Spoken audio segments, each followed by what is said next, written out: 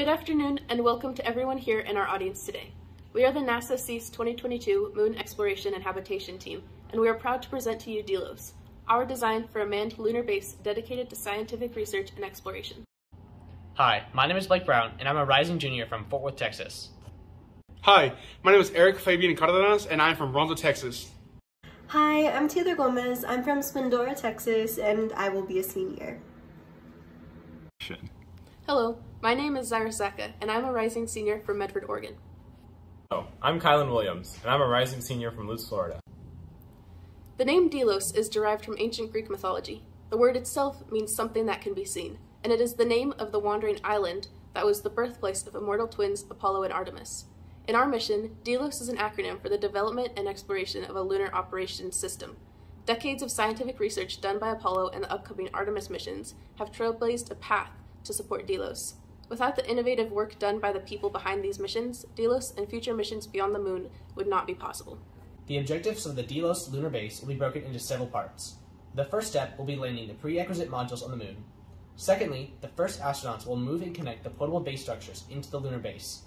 After constructing the base, the primary mission will be prepping the laboratory for sustainable human presence and preparing the life support systems. After this, the main objective of the base will be to conduct vital research and explore the surface of the moon. Finally, the work done on the lunar surface will help prepare and propel humanity to prepare for a manned mission to Mars. Mission sits on the foundation that the Artemis mission and all of its components such as the SLS rocket, Orion capsule, and space funding are established. This mission will be conducted in 3-month-long periods in a base with a volume size of 628 cubic meters with a required power supply of at least 20 kilowatts per day. So why humans? Robots are more resilient, more powerful, and easier to control than humans. However, humans are adaptable and have a consciousness that AI cannot replicate. It is imperative that humans do what they have been doing since the beginning of time, learning and exploring, whether it be the Earth, Moon, or Mars. Our research approach is really collaborative. First, we identified different problems we face on the lunar surface, and then we worked towards brainstorming ideas, researching the feasibility of those ideas, heading to a final design, and then backtracking to overcome and improve. This is the Gantt chart illustrating our team's progress, as well as pictures of us and Dr. Lewis seeing actual Mars meteorites that illustrate some of the research behind our project. The quad chart gives a simplified overview of our project. To start with, our objective is to develop a sustainable scientific laboratory that can support a long-term human presence on the lunar surface. Having manned workspaces in close proximity to target samples will not only increase the quality of samples, but also the extent of potential lunar surface data that can be collected for future ISRUs. In the top right-hand corner, we have a list from one of our brainstorming meetings, and a top-view render of our finalized lunar base. The entire mission largely depends on the success of the Artemis mission, and after DELOS is established, we will also include a Mars-forward test facility that can be used to test technology for future Mars missions and beyond.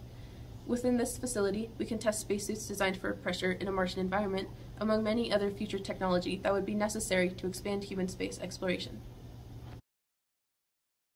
This is a site that we have chosen. This site was based off several parameters, including mean elevation and topography, illuminance, direct communication with Earth, conformation of water ice, and close proximity to permanently shadowed regions, which will be invaluable for geologic studies and purposes. This site chosen is a wide, flat space and is located 6.1 kilometers south of the Ibn Baj crater and 106.7 kilometers west of the rim of Shackleton crater and the geographic south pole of the moon. Some of the upcoming science objectives for the DELOS lunar base include geology, such as sample collection of volatiles and minerals from permanently shadowed regions, and lunar materials, such as investigating the extraction and processing of raw lunar materials, as well as ISRU, such as utilizing the resources on the moon and forming usable products. Human research, exploring the human effects of partial gravity and extraterrestrial habitation, as well as radiation. Biology, further research and study into biological processes to sustain a human presence on the moon. And lastly, novel technology and architecture that will pioneer new and novel technologies to explore and thrive on the moon. This is a model of our base that I designed in the 3D modeling software Blender. You can see the two solid spherical modules, the Central Operations and Resource Environment, or CORE module, and the Excursion modules, and then the two inflatable modules, which are the Geology Lab and the Life Sciences Lab. Each is connected by accordion-like tubes so that the base is modular and connecting the inflatable tubes is simple and straightforward. material chosen for the whole of the solid pressurized modules is 2219 aluminum alloy, chose for its tensile strength, thermal stability, and it being well tested on previous space missions. The outer layer of the base will be covered with a thermal blanket to reflect solar radiation, followed by a layer of Kevlar to protect the base from ejected lunar dust and micrometeorites. After this will be the layers of aluminum and polyethylene, which will give structure to the base and provide some radiation shielding, due to polyethylene's high hydrogen content. Finally, several redundant layers will help prevent pressure loss and leaks. These modules will be filled with a mixture of gases specifically tailored to meet the astronauts' needs. Maintaining the exact pressure and composition of these gases will be critical to the astronauts' mission and survival, and so protecting the interior space of the habitat from the outside will be of utmost importance. To support the astronauts via life support systems, we will be using technology and systems that have been well developed and tested in heritage space missions.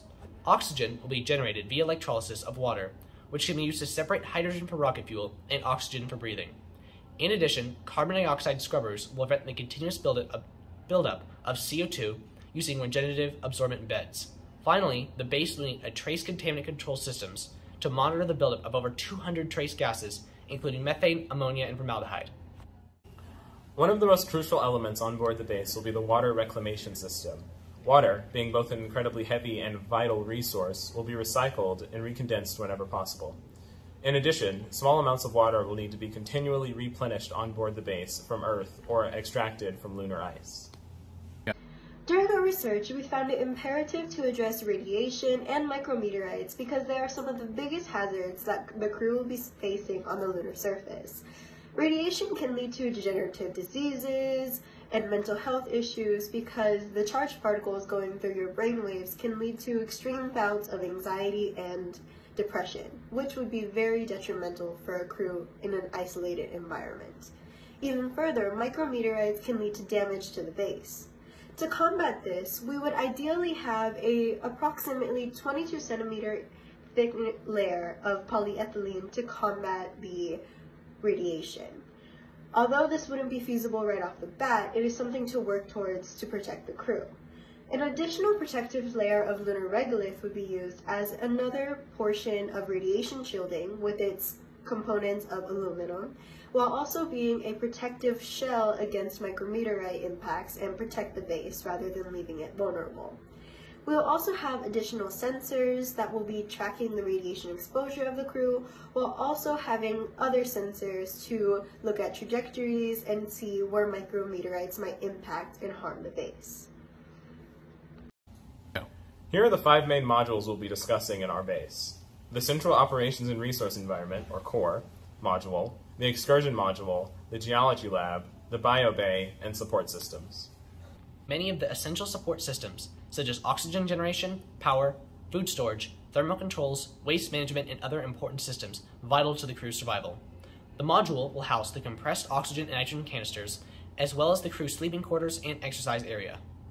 The excursion module is the secondary, smaller, polyethylene dome that will act as the workshop area of the base, where the suit ports, human-robot interface, tool shop, and access to the MMSCV will be housed. The Geology lab will be inflatable. As we mentioned before, the DELOS lunar base has 2 laboratories. This one is for geology, and there's another for life sciences.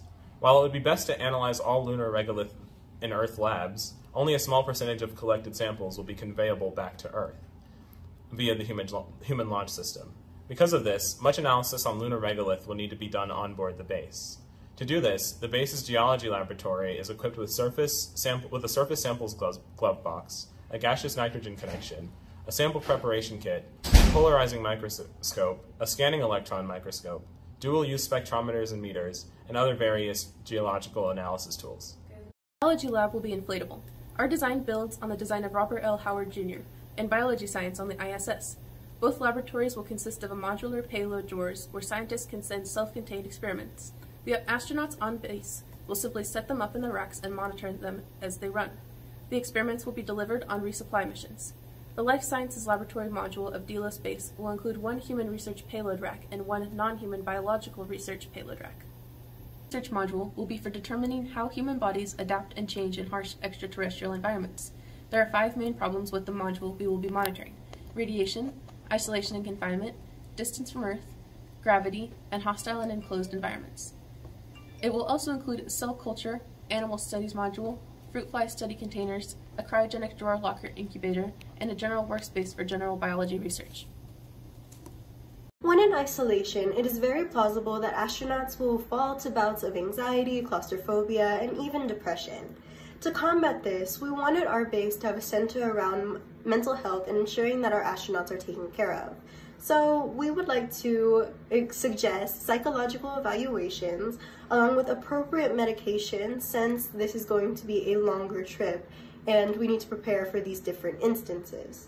Even further, part of those medications would include sedatives, and we also want to ensure that the communication system is able to support communications with an astronaut's family. The moon has 1/6 of the gravitational force compared to the Earth, and because of this, it has a major effect on the astronauts. The astronauts will lose approximately 1.5% of their bone mass per day, and to address this, similar to the ISS, the astronauts will need to work out immensely. A total of about 2.3 hours of exercise a day is needed to help keep their bones strong. Additionally, their diets also contribute greatly. Lots of calcium and vitamin D are needed to help keep their bones strong, commonly found in fish and mushrooms. A lack of sleep significantly and negatively impacts cognitive abilities, neurobehavioral function, and overall health. It also increases risks of accidents and incidents happening that can endanger the astronauts. Irregular workload demands and the loss of the 24-hour daylight cycle are two factors that could disrupt the circadian rhythm. Some additional elements that impact the quality of sleep astronauts may receive include microgravity and space motion sickness.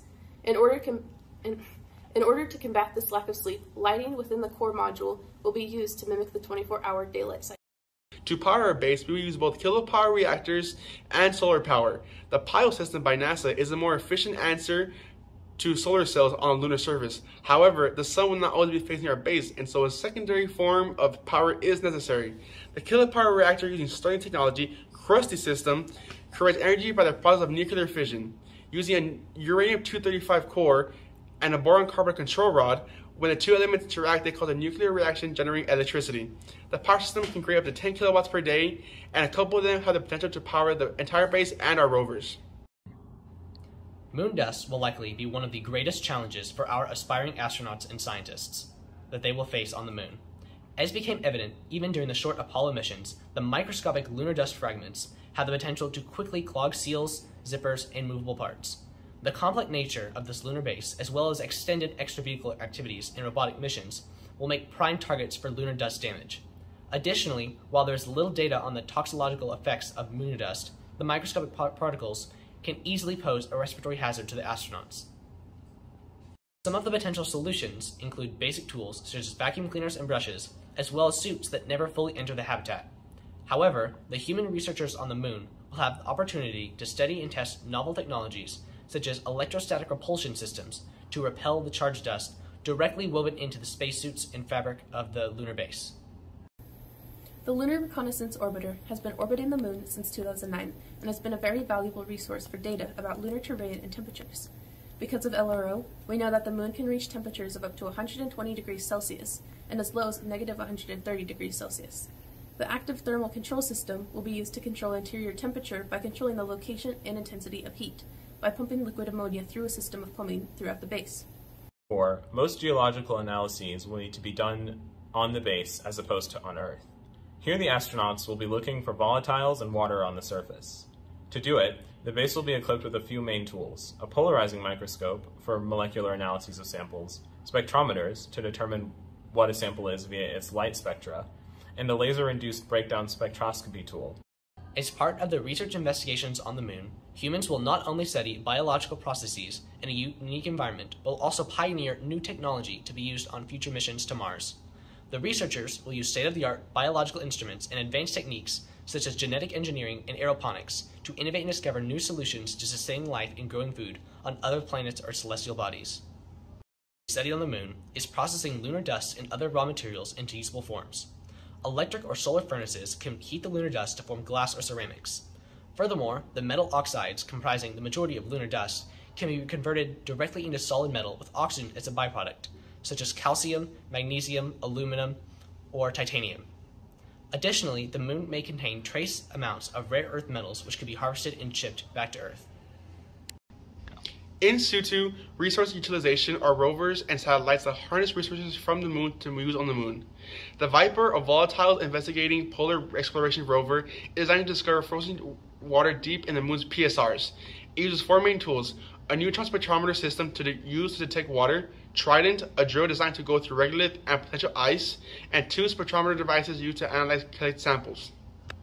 When on the moon, there is also a necessity for transportation. We decided to use the Lunar Terrain Vehicle, particularly because of its autonomous driving, as well as its ability to have scientific payloads. We also want to use the SEV because it is designed to explore with minimal time needed outside of the rover, and it also has a robotic arm. We also wanted to use the Athlete because it can support loading and lifting heavy vehicles. It can split into 2 parts. This is a segue into the triathlete, and each wheel doubles as a limb for tools, which can be really useful in the versatility for everything that an astronaut needs. The new age of spaceflight is among us, and frankly, it's overdue. The moon and eventually Mars will be explored and researched by humans. It's only a matter of time. Artemis is a slight sparkle of hope into the vast future of space travel, and our base acts as a stepping stone into that future. Thank you to our project mentor, Dr. Ernest for all of his help and support with designing our lunar base. We would also like to thank all those who gave their advice and especially like to thank Miss Selena Miller and Miss Margaret Baggio for all of the work that they do for the SEAS program, as well as NASA, everyone who helped out with the SEAS program, the Texas Space Grant Consortium, and the Center for Space Research. Now, we want to tell you a little bit about what the SEAS program meant for us. The SEAS internship was incredibly enriching. I most of all enjoyed the awesome team members and friends I met here. It was great. The SEAS program was truly an invaluable experience. It was amazing to meet like-minded individuals who are all passionate about STEM and excited to learn more. Throughout this program, I became more confident in my own abilities as well as the career that I want to continue to pursue. For me, SEAS was an incredible and eye-opening opportunity that gave me the chance to truly learn more about STEM. This SEAS experience has been astonishing. Over the past 2 weeks, I feel like I have learned so much, and the resources and connections that I've made will last me a lifetime. Special thanks to everybody that has helped me along the way. I really liked the SEAS internship because it gave me the opportunity to work with people from across the nation that were passionate about STEM. I also enjoyed listening to the speakers and hearing about their experiences in their different fields. One of the challenges I faced was meeting a group of people I did not know on that first day and being expected to go straight to work. But this experience was very valuable because it taught me about communication, team building, and especially just working hard to break the ice with people you don't know. Thank you for the Moon Exploration Team.